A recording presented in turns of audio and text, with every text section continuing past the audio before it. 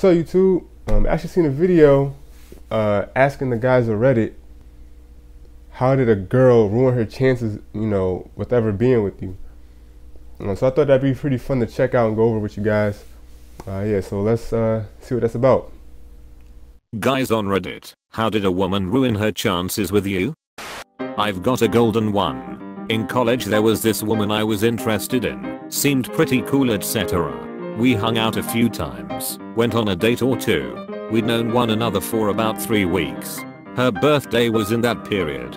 I was busy with a lot of midterms, but remembered and sent her a nice message via Facebook. I thought that was good. Nope.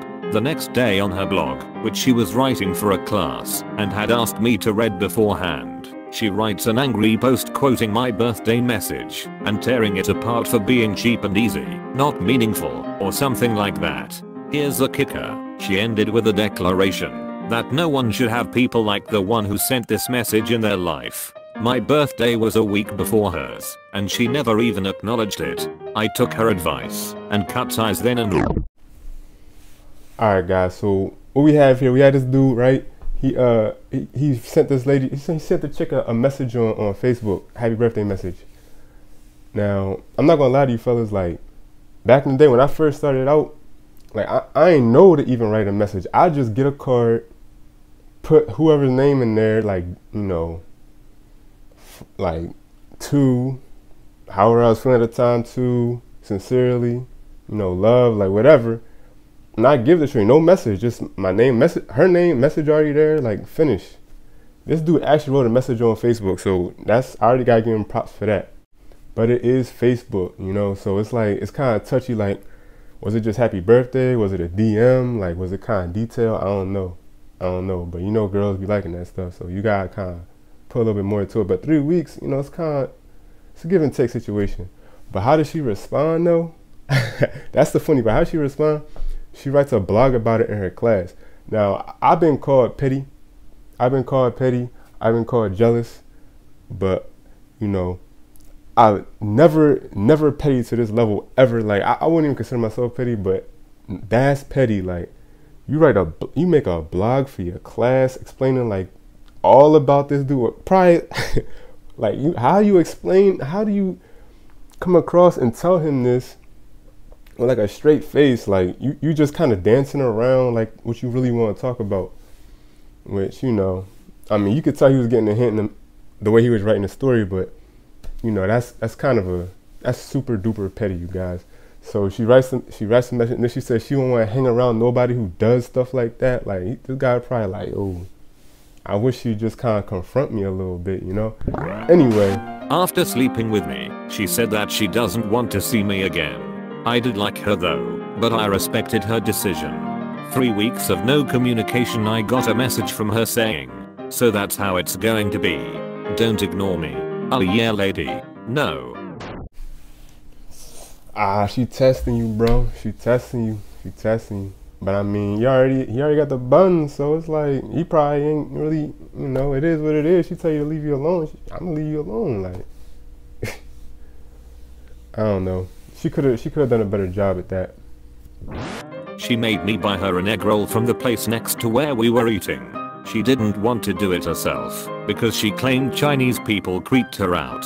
When I asked her why, she said because of Pearl Harbor. Also, she stole my iPod. So my iPod, like, whoa.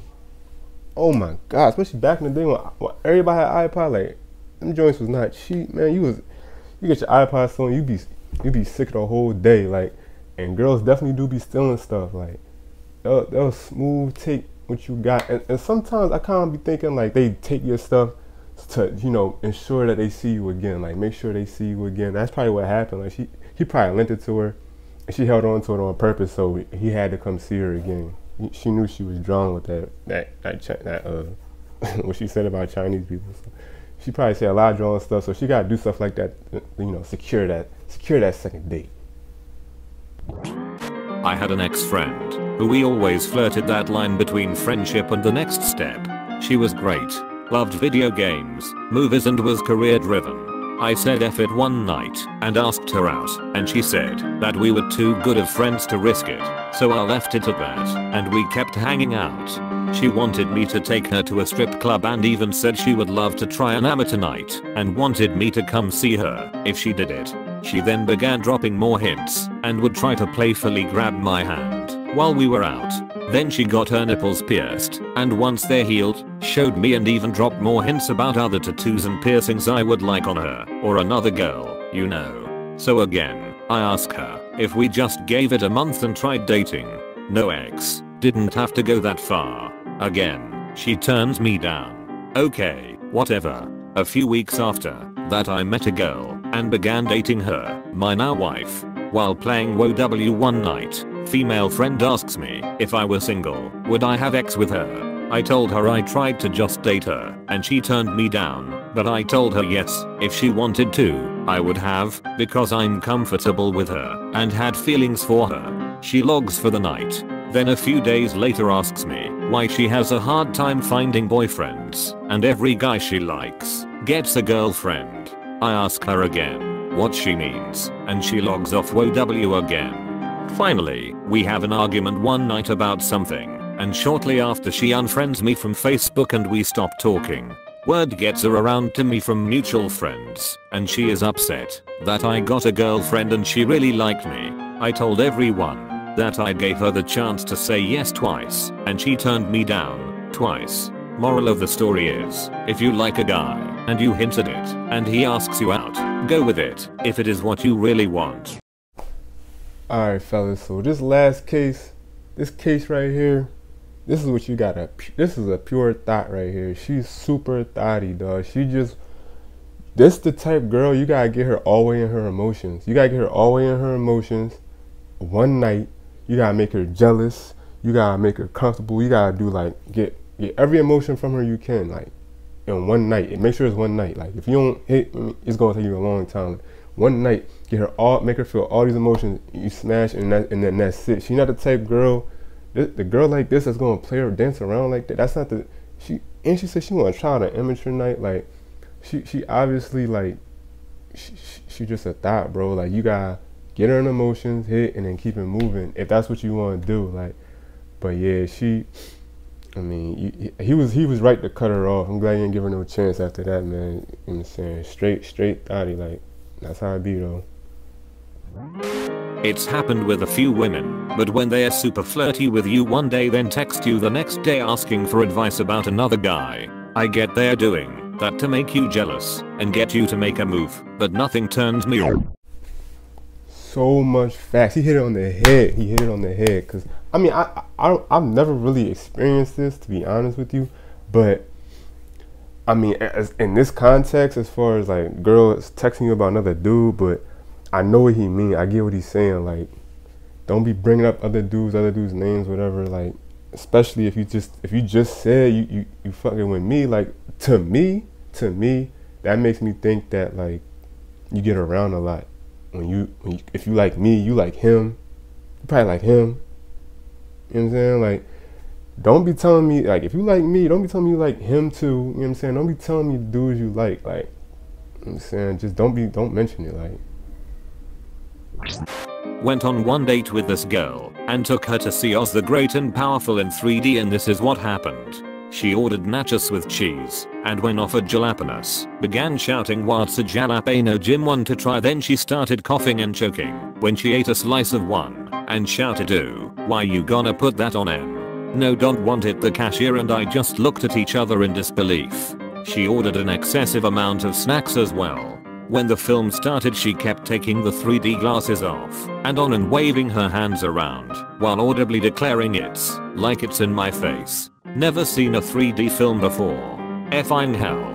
This caused people to turn around and put their fingers on lips to shush her. I waved apologetically to them. She got up and left halfway through and asked me to go with her. She wanted a cigarette, so we missed a good 10 minutes of the film.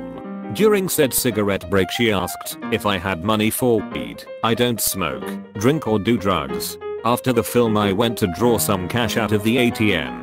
At that point she then shoved her head between me and the machine and said, "How much you got? Ooh, nice. I'll have some." I was just annoyed at this point and told her I couldn't lend her any money as I needed it. I dropped my wallet in the taxi and £20 slipped on the floor.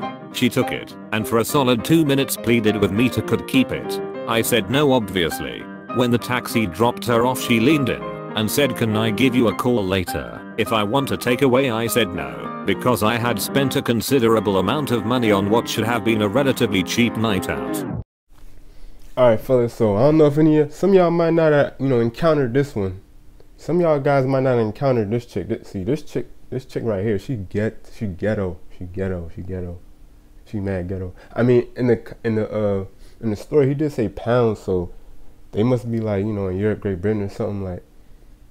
But I know a ghetto chick when I see one. And she mad ghetto, like, oh my gosh, she mad ghetto. Yeah, I'm not really into ghetto chicks myself, but the thing that got me was when my guy dropped a 20 on the ground, and then she probably went down, snatched it up mad quick, like, and then tried to keep it. See, nah. Oh damn. Yeah, after that I would have called her a night myself. I'd actually be interested in how he met this chick, because they sound like they're from two different worlds or something. Or you know what? He mentioned she was 22, and he's probably like older or something. He's probably older, but yeah, she was 22. You shouldn't be acting like that no more. But she probably don't got no responsibility. You guys, like, she probably don't got no responsibility. She probably like don't have no intentions of like doing better for herself, But yeah, I mean, them ghetto chicks, man, you stay away from them. So she walked off in a huff. For the rest of the journey I told the taxi driver what had happened, and we had a good laugh at what a shit night it was. Never saw her again.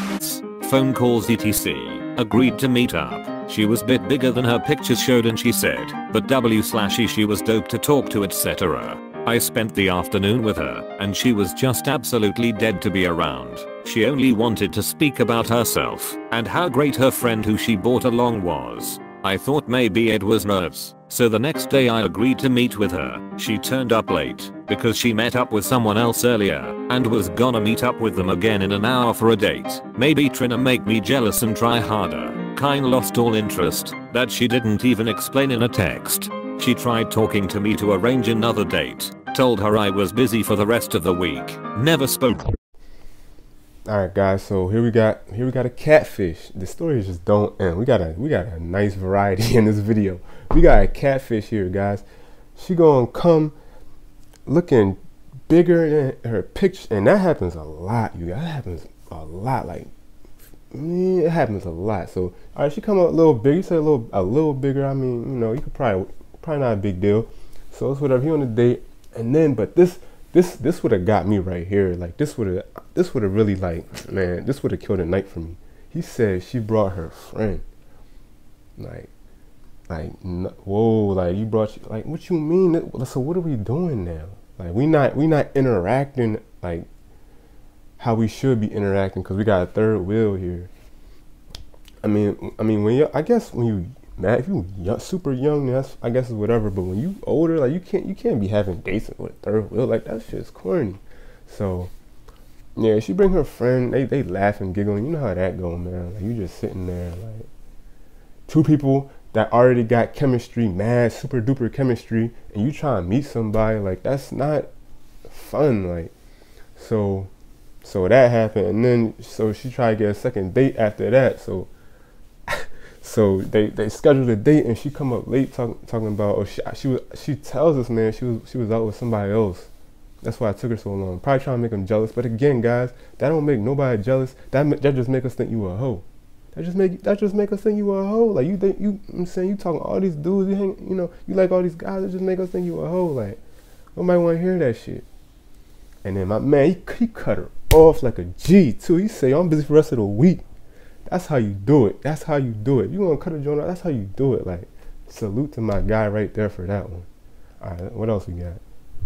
Watch dinner. She straddles me. I told her I wasn't in the mood and I'd probably throw up on her if I was all shaken up.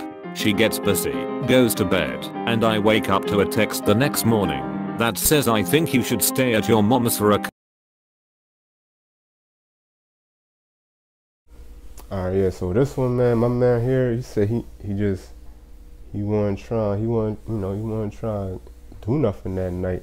And you gotta be careful, guys, because when you turn down sex from a female, like all hell gonna break loose. And it obviously it did, telling him he should stay at his mom's house.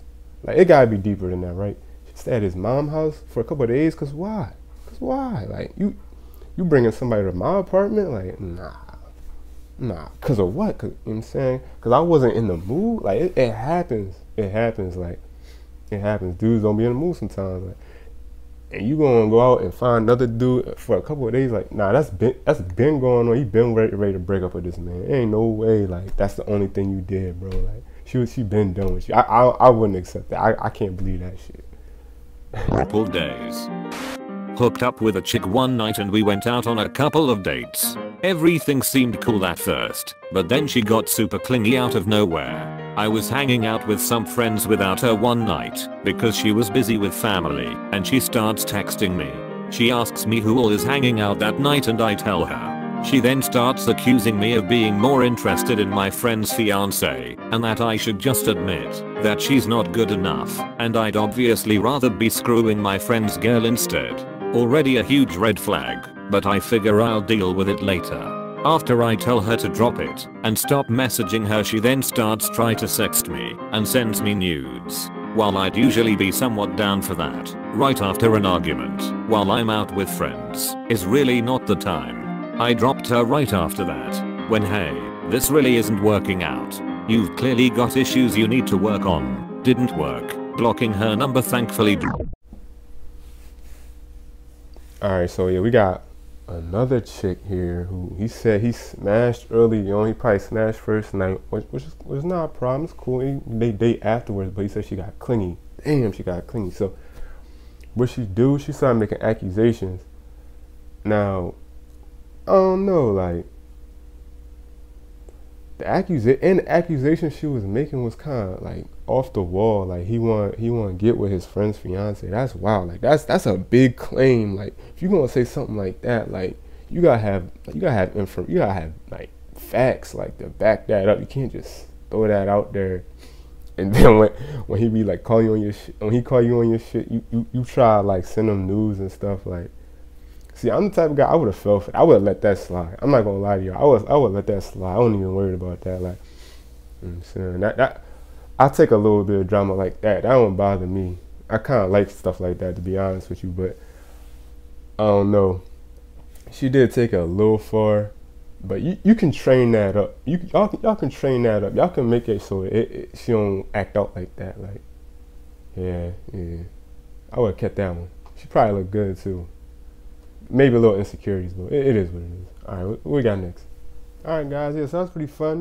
We had to take a look at some interesting stories there. Got a couple, perspectives going here. So, might have more of this in the future. Actually, we will have more of this in the future. I kind of like doing this. So, yeah, keep an eye out for the videos. I keep them coming for y'all. I'm gonna talk to y'all later.